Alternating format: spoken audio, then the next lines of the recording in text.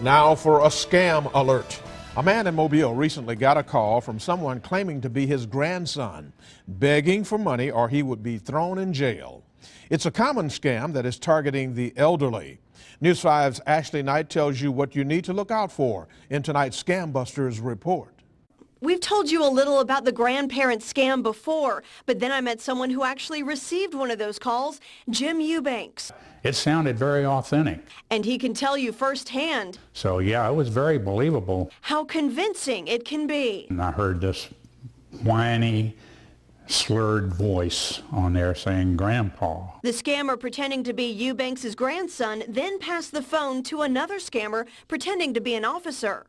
Your grandson was in a car that was pulled over by the troopers for a traffic violation, smelled alcohol, and the strong smell of what he suspected was marijuana. The fact that he knew all the police jargon made it more believable. Yeah, when this guy got on there and gave me his name, and he was very knowledgeable and had a badge number and a precinct number and all that. But then they asked for $2,000 for bail and said that they couldn't take a credit card. And you have to get the card that says ITUNES.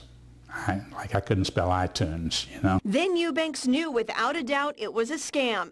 You know, you're not going to scam me, fella. I've got too much background and knowledge in this stuff. The scammers were adding insult to injury. Eubanks had just lost his wife of over 40 years. But that was exactly how the scammers found him. They troll the obituaries and they try to find an elderly man who has lost his wife of many years with a grandson.